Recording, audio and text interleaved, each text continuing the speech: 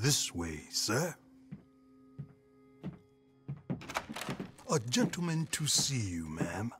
So, your friend, the other liquor vendor. Hello. Hello, ma'am. Arthur, welcome.